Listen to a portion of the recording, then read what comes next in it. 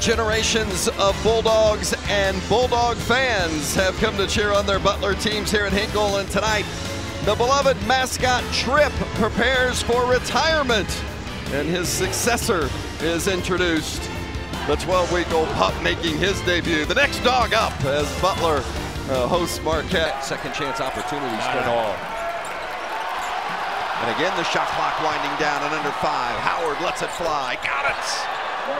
That's why he's the leading scorer in the country. Do everything. Chase Markus Howard, score.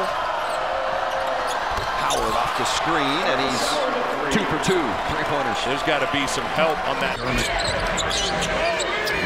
11 against Villanova Tuesday. Very uncharacteristic. 0 for 7 from 3-point range, but not tonight.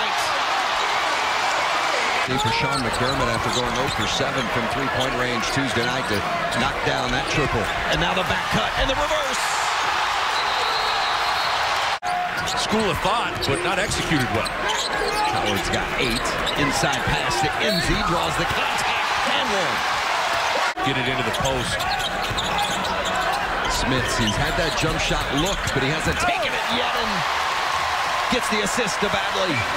Makes himself useful with a hard basket cut and flush. And Butler gets a lot of offense on the baseline, and they've done so again tonight as Markus Howard answers with his 17th point of the first half. Defense has gotten a little messy and disjointed.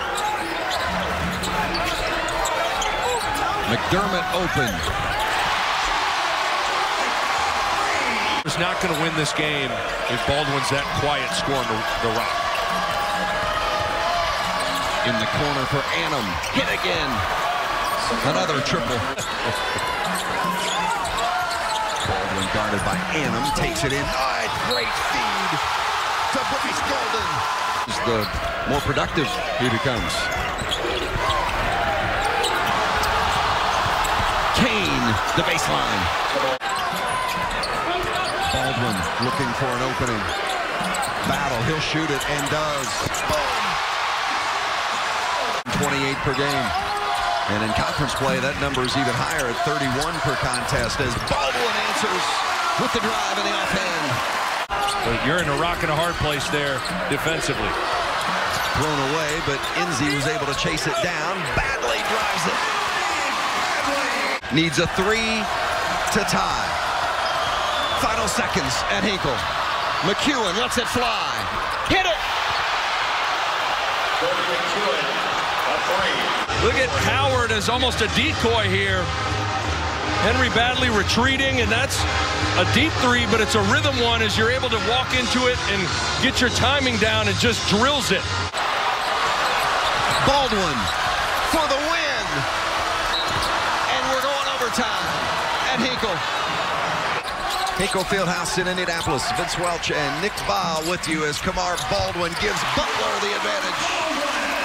The only points for Marquette during that stretch, and it was a big one. The back cut, and McDermott from Enzi. Improved that part of his game, cutting off the ball. Bailey for 3. Answers. Your John has to get out there. Little shake and bake from Baldwin, loses the defender and hits it and count it. When it's your night, it's your night. Drops Kobe McEwen through the contact, gets the jumper and one. Baldwin has been impossible to keep out of the lane. And if someone else beats you, got to send 2 at Baldwin. Come on, Baldwin. The free throw line earlier this season. He's 10 of 11 from the stripe tonight. This doesn't need to be a 3.